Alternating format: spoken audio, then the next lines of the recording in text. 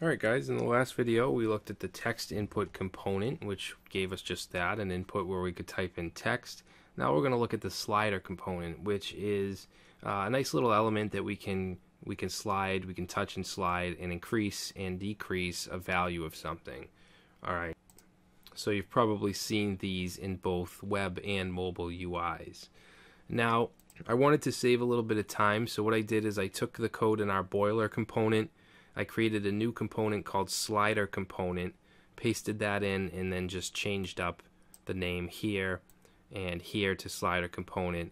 And then in index Android JS, we imported slider component and we put in the tag here. Alright, just to save a little bit of time.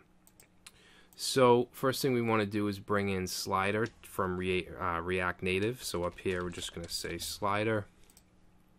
And let's go down to the render, and we'll go right above the text here.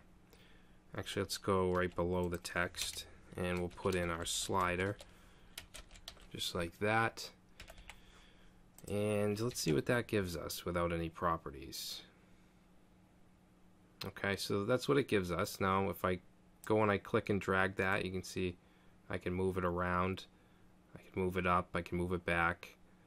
Alright, it's very slow because of the virtual device. If this was on a physical device, this would be much faster. Now what I want to do is set some default props. So right here we'll say static default props. And we want a value. And let's set that to 3 by default. And then I also want a state value, so we're going to pass in props here, here, and inside the state we'll say value props. I'm sorry, not props. This dot props dot value. Alright, and then what we want to do is go down here and let's replace this text here with this dot state dot value. Alright, so if we save that, that should then change to a 3.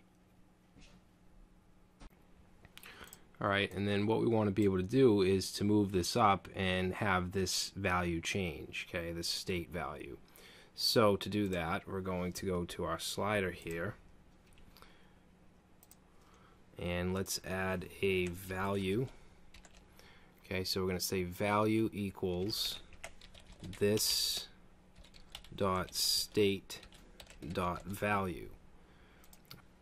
Now we want to add an event handler here. We're going to say on value change, and we're going to set that to a set of curly braces, and we're going to do an arrow function. We'll say value as a parameter, and then we're going to call this dot on value change and pass in that value. Alright, and then we're going to go up here and we're going to add that on value change, which of course takes in the value. And then what we want to do is set the state. So this dot set state, and we want to set value to the value being passed in. Alright, so let's save that.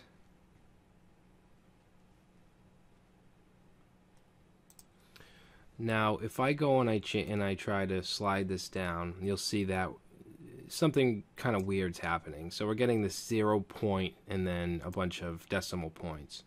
That's because we haven't set the value of this slider. We haven't set a min and a max. So it's basically 0 to 1.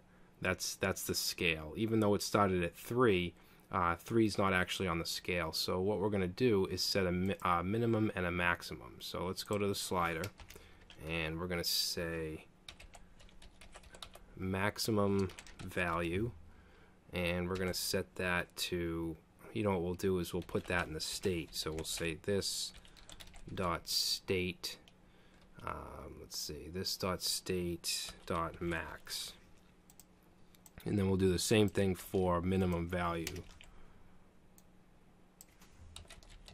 So minimum value is this dot state dot min. Alright, now we want to be able to add these as properties as well. So in our default props, we'll say min, set that to 0, and max, we'll set that to 5. Alright, now we also want to set the step, meaning that each slide, how much do we want that to be? And we want that to be just 1. So we'll say step 1, and we should add that down here as well. So step is going to be this dot state dot step.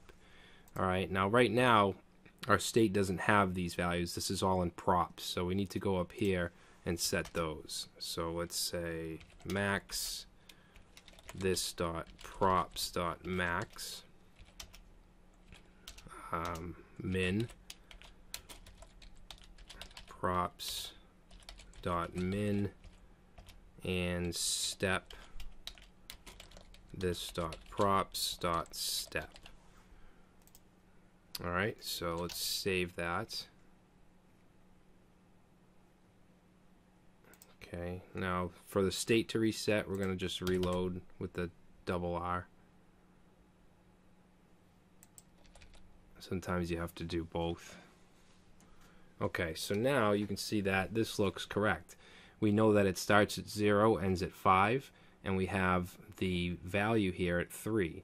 So if I were to change that down 1, it goes to 2, goes to 1, goes to 0. Alright, and the highest it can go is 5. Okay, so we now have a working slider component. Now, in addition to the event of us actually sliding it, we can also have an event to where we end. Okay, so no matter how far we slide, how much we slide, when we end it, when we let go, we can have an event for that. Alright, so that is going to be on sliding complete.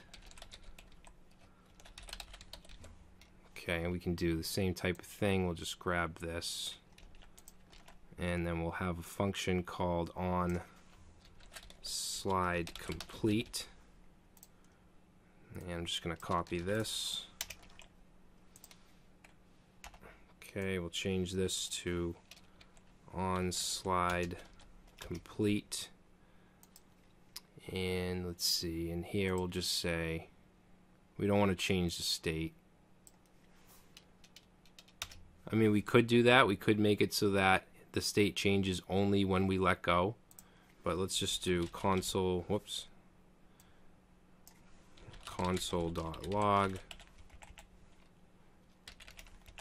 We'll say complete, and then we'll just let's see, we'll concatenate the value.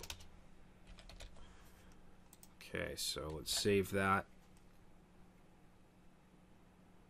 and then it should console log down here when I let go. So if I go and I slide, you'll see nothing. If I go up to, let's say, 3 and I let go, we get complete 3. Alright, so that's essentially all there is to the slider component. Okay, so that's it, and I will see you in the next video.